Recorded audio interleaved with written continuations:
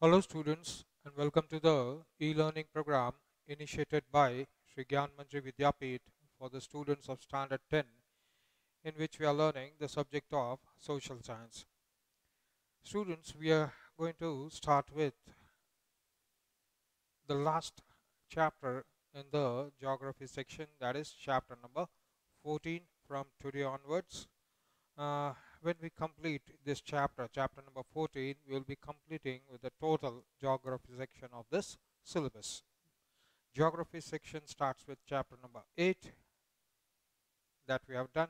So chapter number 8, 9, 10, 11, 12, 13 we have completed, and chapter number 14 is the last chapter in the geography section. So let us start with today's lecture, lecture number 1 for chapter 14. Name of the chapter is Transportation, Communication and Trade. Now, this chapter has three subtopics. The first one is transportation, the second one is communication, and the third one is trade. Now, why is this chapter included in the geography part? Because transportation we do on the geography, whether that is land, water or sea. Same way, communication also we do not only within our village, within our town, within our city, within the state, within the country, but communication we do outside our country also. Again, that is geography. Trade we do near our houses, business and trade. We buy and sell things near our houses, in the city, within the state, one state with another, one country with another. So everywhere includes geography, right? So that is the reason, main reason why this chapter is included in the geography section. We got to know the geographical part where the topic of transportation is included. Now we generally know that the three routes taken for the purpose of transportation is the land route, the sea route and the air route, out of which the land route is the most ancient one.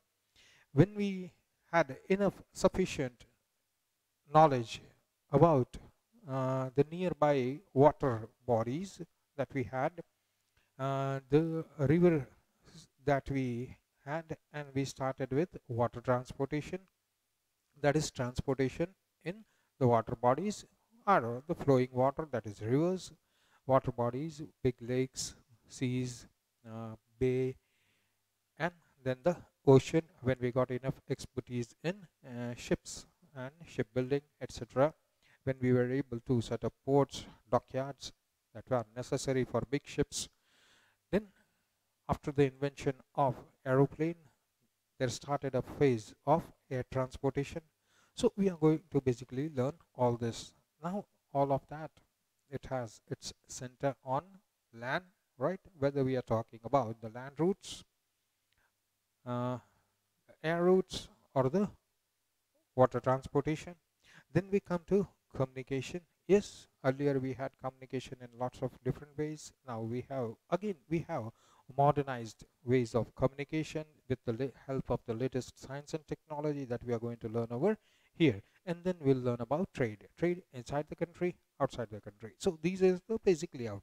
Now, this chapter has lots of importance because one mark map marking is going to come from this chapter. Though, if you see the end of the chapter, few maps are provided, and if you see in the textbook, hardly few maps are given there also, which do not give us the exact information. So, an attempt has been made to bifurcate the topics and make maps for each section, so we have clarity, because questions generated from this chapter includes all those topics. So we will do it one by one. So let us start with our uh, lecture, today's lecture. First we will do transportation, because this chapter covers three things. First is transportation, second is communication, and the third one is trade. So let us start with transportation. Transportation is one of the yardstick to measure the economic, social, political progress of a nation. Now, this is just a general understanding about transportation. Now, we are not talking about what is transportation. That will come later. Definition of transportation will come later. First, what is the importance of transportation? Why transportation is selected? Right? Now, we have been learning from chapter 1 to 7 in history, that is heritage of India, where we got prosperous because land routes to India were available, sea routes to India were available. So foreign people from foreign countries, they came to trade, to do business with us through those land routes, because we had very good land routes and not a very tough terrain. We have a very good internal, that is inside the country, we have a very good terrain which is usually flat, right? So more people can come, quite a lot of interior in the country, do business and then take the goods, etc., back to their country. So India has been favored for this reason. Yes, whereas you go to many other countries, for example the Arabian countries, completely desertic, you'll get lost in it. Same way, Afghanistan, hilly, rocky terrain and completely dry, right? So we do not have that same type of terrain throughout India. So transportation is one of the yardstick. Now what is a yardstick? Yardstick, the 1 yard ka hota hai. 1 yard is the measurement of a normal step that you take, that distance between the toe and the uh, next foot, that is called 1 yard. So that is a standard measurement. So yardstick here is to be taken as something with which we can measure our economic development, our social development and political development. So transportation is one of the yardstick. It is one way, it is one method in which we can measure development of 3 4 things. First is economic development. Now economy of a country can be very very good if it has a well laid out roadways, railways, waterways, airways. So if these facilities are available very easily, then lots of goods and men and material can be transported from one place to another within no time. And before, even perishable goods, yes, which can be destroyed, decayed very easily, even those goods, before, in time, we can transport these goods and we can make money. So economy of a country is dependent upon its transportation, the ease of transport, fast ways of transport.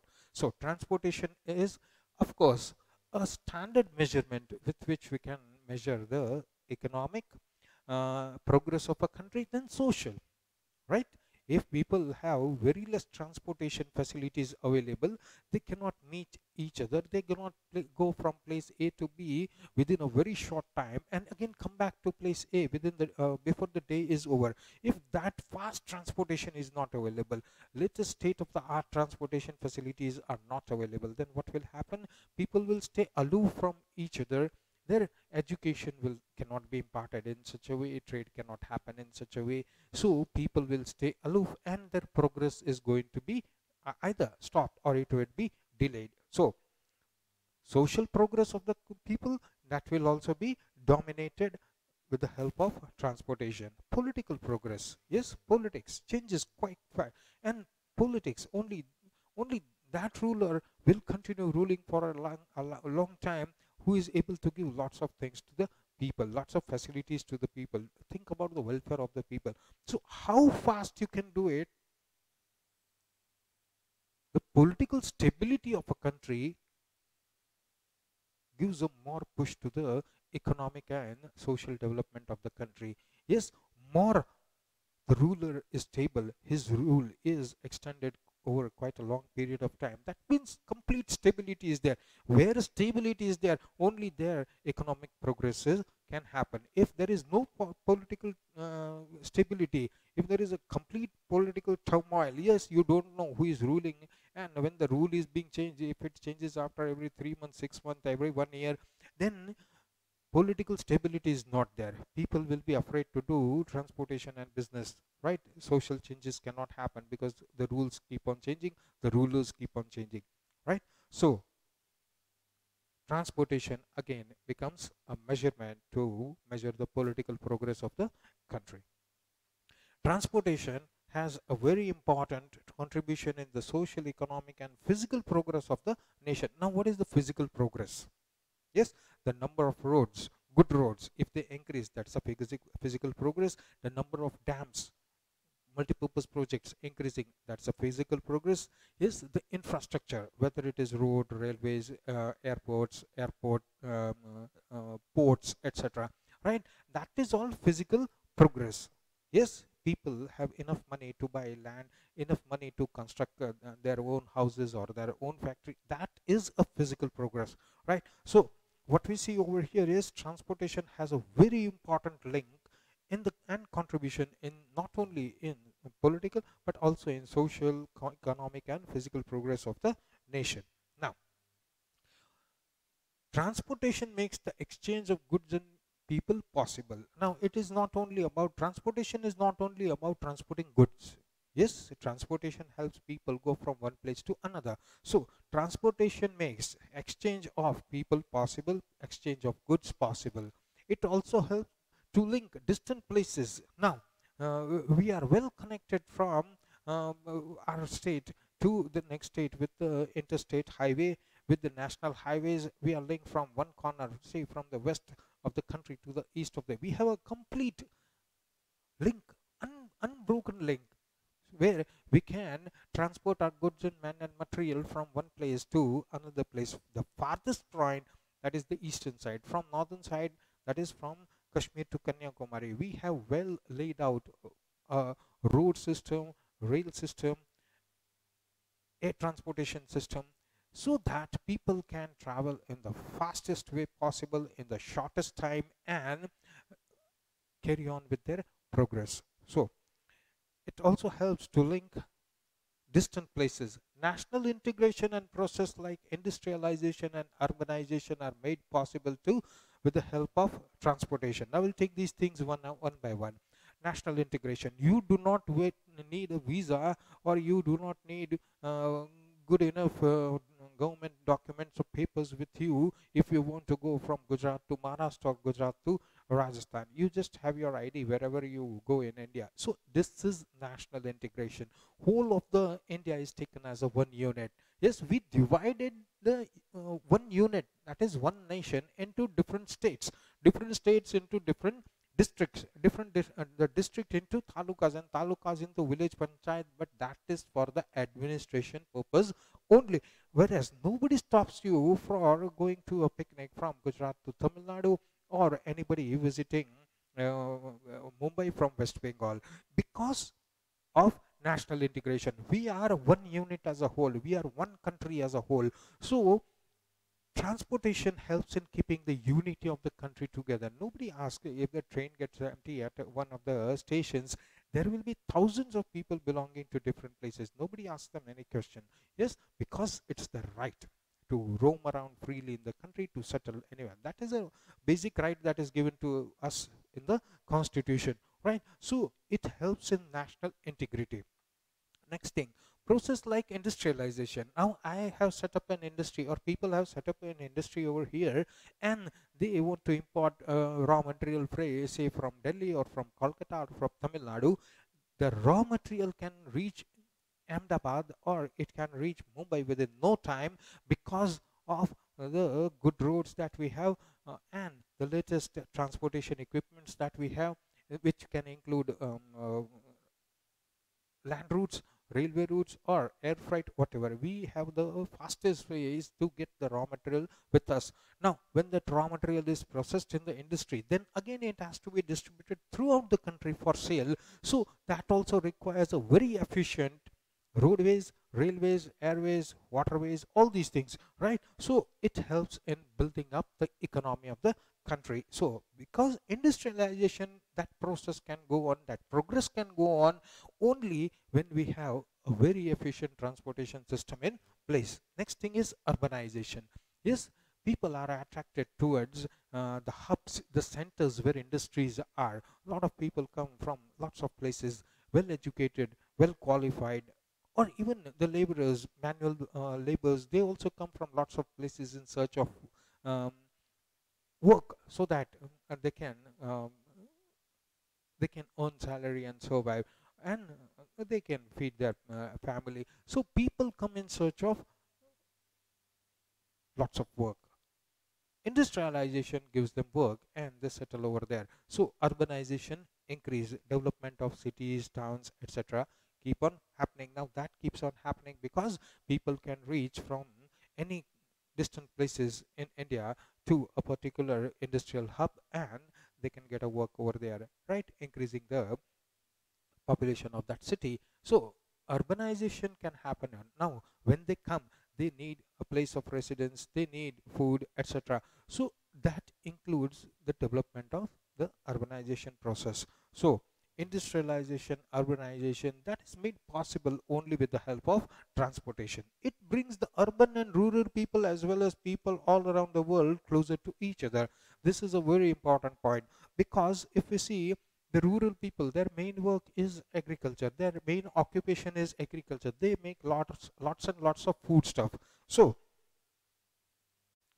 they do not make it to consume themselves. Yes, they produce such a lot of agricultural products that so that they can sell it and earn money. So rural, the population of the rural India, yes, and that is almost 80%. Yes, and only 20% resides in towns and cities and big mega cities. So in order to reach those agriculture products to the nearby towns and cities and to feed the towns and cities, we need a very good efficient road system, railway system.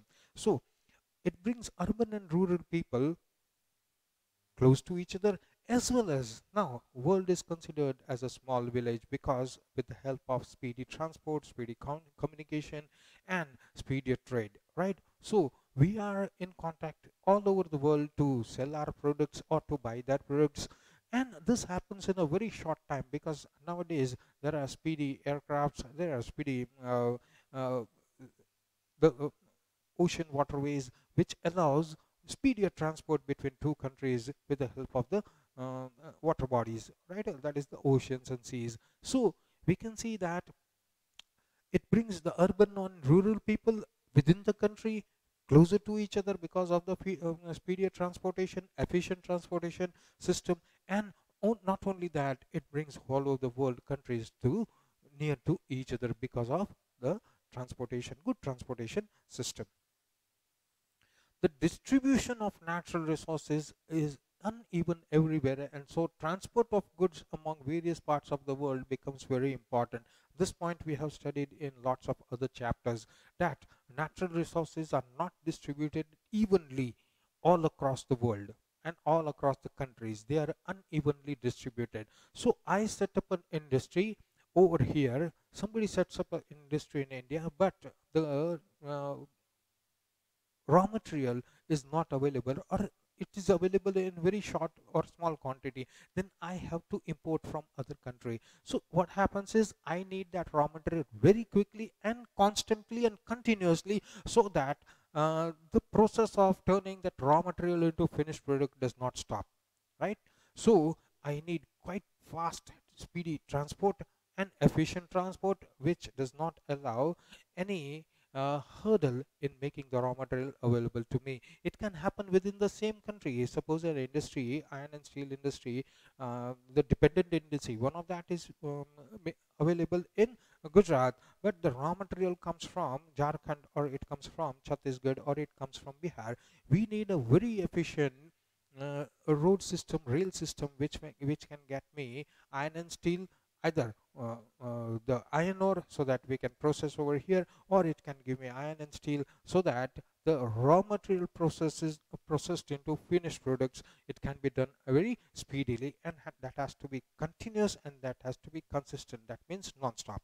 So in this way, the distribution of natural resources is not even everywhere. So transport system comes over there to make reach the raw material from place A to place B within a very short time, and various parts of the world also becomes very important. We already know the fact that Japan, being a small country and distributed in islands, it doesn't have that much raw material. So what it does, it collects raw material from all over the world. It buys raw material from all over the world. Japan's people are converting that raw material into finished products. So their factories are running, their mills are running, but they are dependent upon the raw material coming from outside. So that has to be constant, that has to be continuous, and that has to be consistent without fail. Otherwise, the mills and factories over there will come to a stop if the raw materials stop coming. So they, after producing, now they again have to sell it. So again, you need transportation. So transportation is quite vital, not only within the country, but as well as in dealing with the rest of the countries of the world. Better the transport system, better the economic, social, and political stability of the country. As money keeps on churning, as the money keeps on changing hand, as everybody has money in their head, what happens?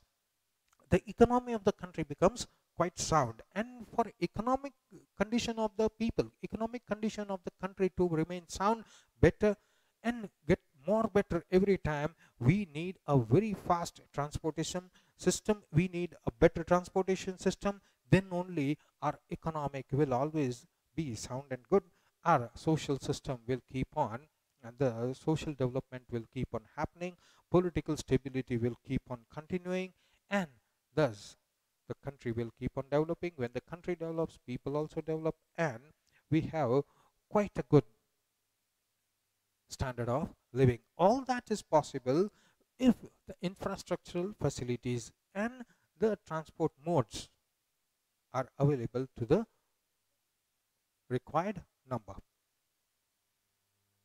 Thus, transportation is one of the yardsticks to measure that we have already done. Now we come to the next stage, that is development of transportation and the different means of transportation that man uses. So first thing is, we should learn right from the ancient time. We should have that knowledge right from the ancient times. What were the means of transportation? And then only we can look at the development. So we'll start from the beginning. Everybody knows beginning, nothing was available when men were in the primitive stage, and they were called the hunters and gatherers, and they walked on foot, right? Then the wheels came, development happened, and so now we have transportation based on wheels, right? So we'll start from there, and it is very important for you to remember all this and put this in your answer. The movement of people and goods. Now this is the definition of transportation. This is the definition of transportation. What is transportation? We all know the definition. We will only be sure that what we are knowing is correct. The movement of people and goods from one place to another is called transportation. A very, very simple definition, very easy to understand and very easy to keep in mind, right? What is transportation? Transportation is nothing else. If you close your eyes, you can easily remember what is transportation.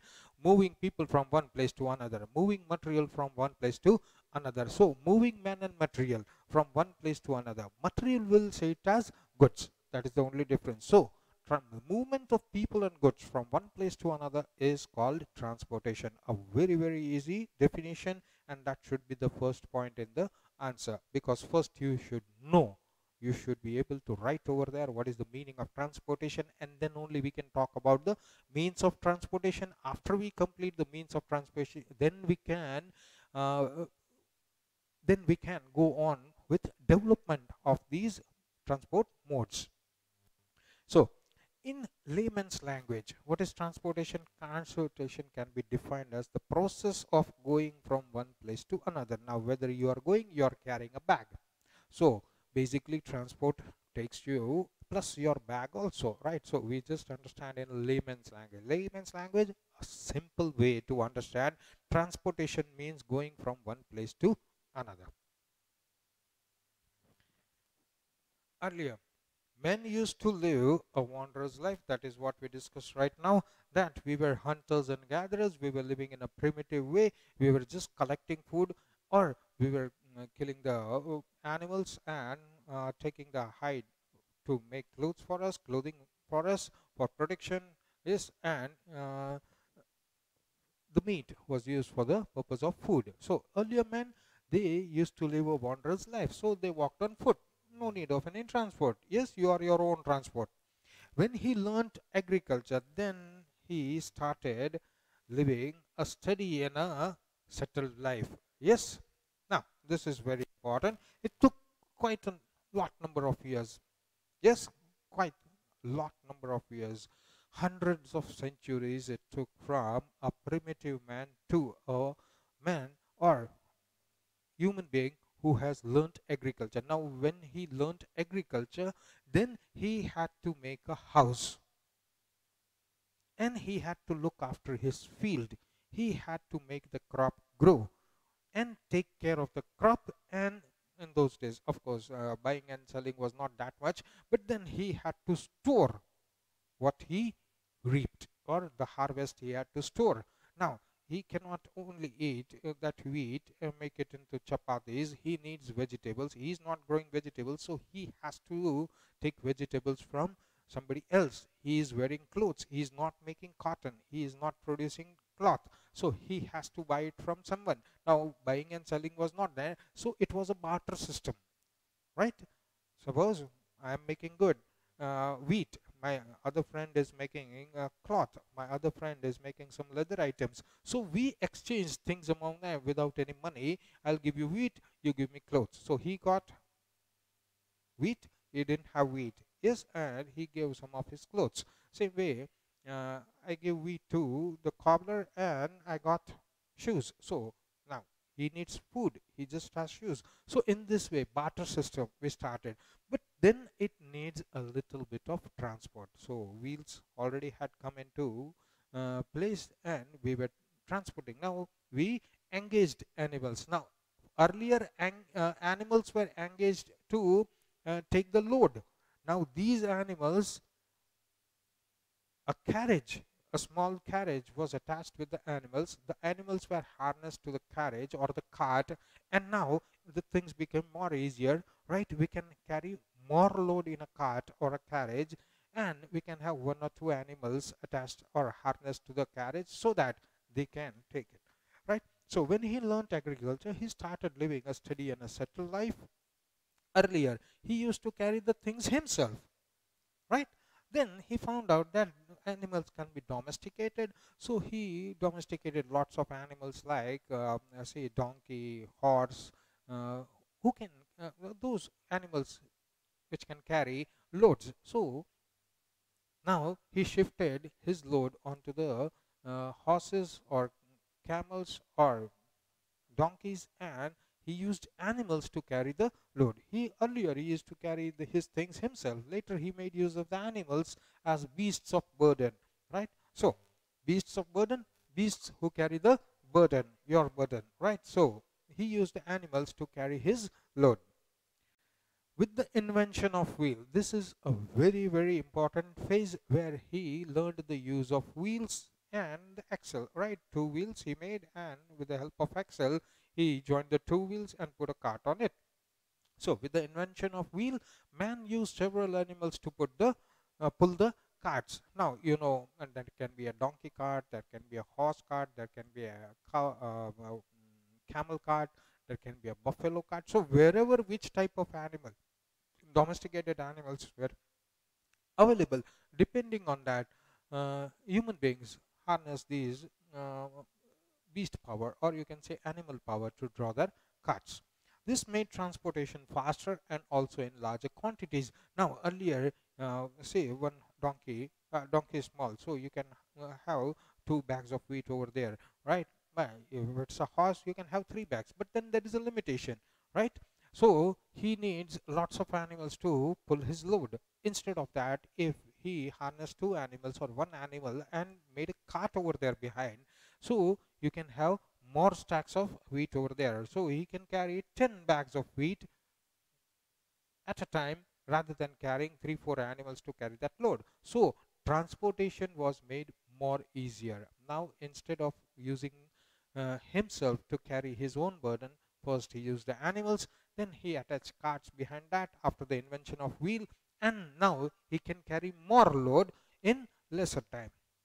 Thus, slowly and gradually the transportation developed. So in this way, transportation developed, and we are human beings. We use our brains quite a lot, right? So we found out different ways of making the things better, making the transportation better. We were not able to make progress because roads were not there. So we made roads so that transportation can become faster. The same method, that is a horse cart or a horse carriage, but it can transport men and material in a more faster way, right? We improved upon it. So transportation developed gradually. Now, modern form of transportation mostly relies on mechanized, mechanized vehicles. So now, after the invention of steam engine, things became quite fast, right? That same steam engine was used to run machines in the factories. That same steam engine was used in making a railway. That same steam engine was used in the ships to make it a steamer, and then things went on getting developed, right? So we have now railway, we have now steamers running on steamships, and we have factories running on the steam power, right? So gradually it took hundreds of centuries to come up to the mechanized form. Now, mechanized form, what is mechanized form? The trucks, the cars, the railway that we use, the ships, modern ships run with diesel, etc. All of that is mechanized transportation, airplanes that we use. The type of transportation that one can see in a region depends upon the factors like location, climate, relief, human population, etc. of that region. Now, transportation is dependent on the place where the person is living. For example, if it is a desertic condition, then we know desert villages are too far from each other, cities even more far from each other. In between there is complete sand, yes, where even the roads can disappear. So people will be making more use, even modernized mechanized transportation will be used. Yes, for example, railway can be used, for example, roads, better roads can be used, right? And it depends, if it is a mountainous terrain, if roads are made available over there, if roads can be built over there, then you can use mechanized transport. If roads cannot be built over there, if roads are inaccessible, then you got to use again back to that uh, beasts of burden. You have to carry the load on a donkey or a mule, or even uh, the horses, etc. It is even done today also. Yes, no big surprise. Yes, there are lots of inaccessible region where transportation, because railroad is not there, roadways is not there, and it's not feasible, and because of less population, it's not needed over there. So transportation, how you use the transportation, which methods do you use, which means you use, depends first on factors like location. Where are you located? Yes, if you are located in a plain area, you get variety of transport, variety of means. Yes, you can use all the means. You can use the river for transportation, that is waterways. You can use railways, because railways, the tracks can be better laid out on plain areas. You will have very good efficient network of railways and roadways. Lots of roadways will be there, lots of roads will be there, which can take you to n number of destinations very quickly. So if you are in a plain area, then methods of transport will increase, modes of transport will increase, and that will be more speedier. Opposite, if you are in some on some island, if you are in a desert area, if you are in some remote area, mountainous area, hilly area, then depending upon the location, the modes and means of transport can change. Next is climate. If it is completely dry or if it's too wet, right? So in that way, transportation will change. Relief, depending upon the structure of the top of the surface of the earth, that is called relief. That means it can be mountainous, it can be desertic, it can be plain area, it can be rocky area, seashore, right? So that way, human population, where human population is more, transportation methods will be more, equipments will be more, methods and means will be more. Whereas if the population is sparse, 2 3 houses over here and 2 3 houses after 5 kilometers, you don't need that much of transport over there, right? So it depends on that also, human population, etc. These are the factors on which type of transportation is dependent. Over and above these factors, there are some other cultural factors also, right? Adivasi area है, poor area है, uneducated areas है, तो उसमें transportation को इतना ज़्यादा focus नहीं होता, because they do not have even money to pay for the bus fare, or even pay, they do not have any finished goods over there, they do not have raw material that much, so transportation is less required over there. Then technical development, if it is an island, or it's a remote area in the forest, or on a hilly area, mountainous area, then there will be less number of industries over there. Only some typical industries will be there, and enough transportation is available for that. But you do not have any high heavy industry, or you do not have large scale industries over there where lots of transportation is needed for goods and man and material. So there, so that's a factor which tells us what uh, type of transportation is used over here. Technical factors, economic development, if any area is economically backward, then use of transportation will be generally the government transport and some private trucks and cars, etc. But there won't be a heavy traffic over there, because economically it is backward. Most of the people can't even afford a cycle, so how are you going to do transportation over there, right? It's not needed. Then economic development, then market and capital investments, a good market is available over there. Yes, there are there's lots of capital investment over there, there are lots of factories over there, different types of industries there, lots of raw materials available nearby. And when you have enough number of labor over there, each and every type of labor is available over there, right? Right from manual labor to the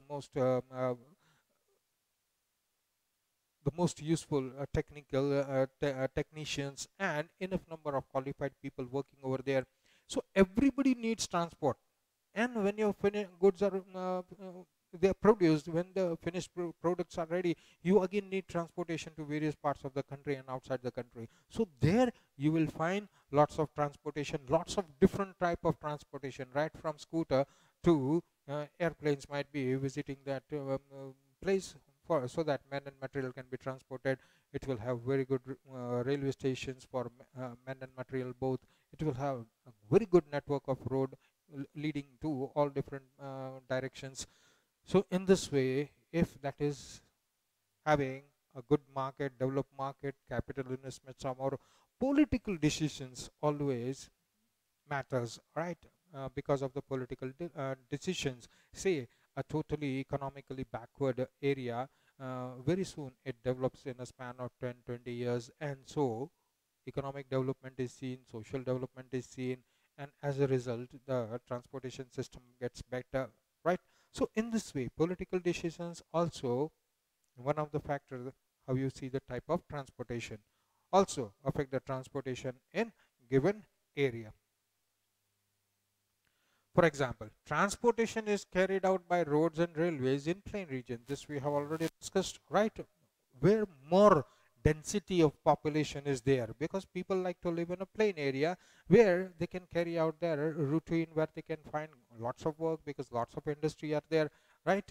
Adi industry upar, adi industry niche, mountainous areas may, it becomes very difficult to transport raw material and again bring back the finished products and transport every day labor or manpower working in the industry to 5-10 kilometers high up and then again come back. So that is a bit difficult, but everything runs smoothly on a plain area. So transportation is carried out by roads and railways in plain area. Whereas in mountain regions, animals such as donkeys, mules, horses, somewhere, some of the places in the Himalayas, yaks are also used. Also, men do the task of transportation. Sometimes even those animals cannot go further because a steep climb is there. Now, animals cannot do that. Then human beings, they work as coolie and transport the material to the top of the mountain where there might be a small village over there on the top. Yes, it has its own way of living, but it lives quite higher in inaccessible areas where any transport cannot reach. Then people themselves have to carry their own load, and they might keep people like coolies who can bring up the load for a little bit of money, and that is how they earn money. So that type of transport also we can find. So all in all, we conclude our today's lecture over here and continue in the next lecture. For example, people who carry load. Now, Bhotia people who live in the mountains, yes, in the Himalayan areas, Bhotia people. Now, there are lots of inaccessible areas in the Himalayas where even the mules and the donkeys and the horses, because of sub-zero temperatures over there and uh, quite steep climb, right? And after a time, that trail, that small trail on which the mules, especially mules and horses, they walk and take the goods, after some time those trails also disappear. Now you literally have to climb the rocks and take the material forward. So there, Bhotia people who live in the mountains themselves work as laborers to carry the goods up and down the mountain, because lots of people are still living in the heights, right? There might be a plain area, they might be doing agriculture and little bit of cattle riding and all that, because that is a little bit plain area, there is a valley over there. But to reach that area, we have to climb steep climb where animals can't help us. So Bhotia people, they work as coolies and they transport the goods and sometimes men, material, both of them, to the higher places.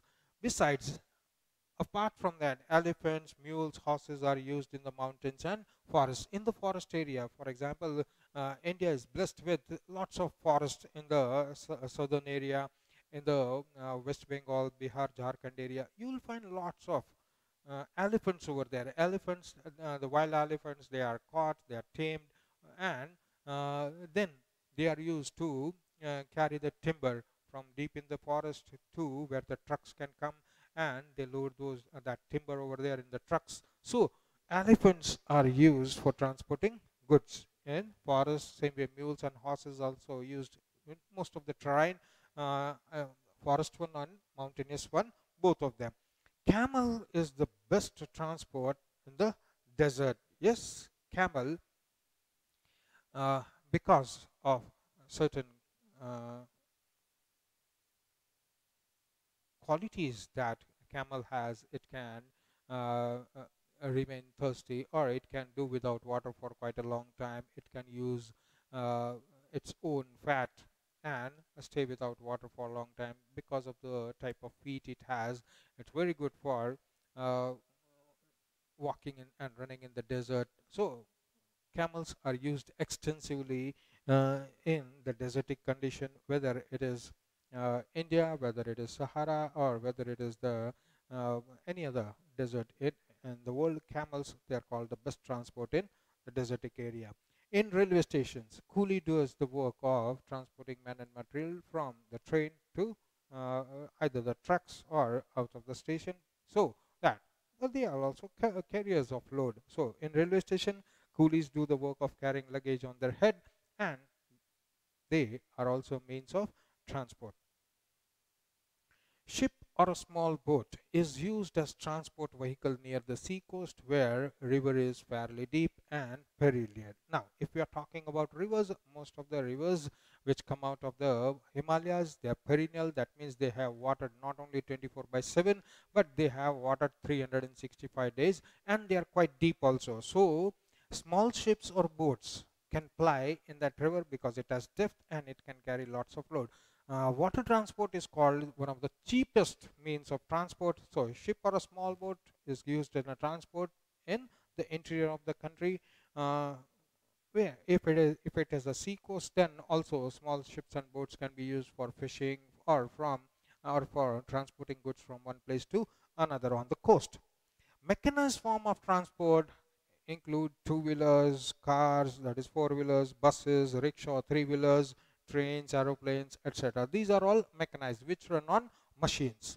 Thus, there are several forms, means, and vehicles for transportation that man uses. In the modern day, man uses each and every type of uh, mode of transport, yes, and ways and means of transport, methods of transport, in whichever way possible, so that the men and material can be reached to from place A to place B within a very short time, making use of all the type of transportation available to him. So with this, we complete this chapter, complete this uh, lecture over here.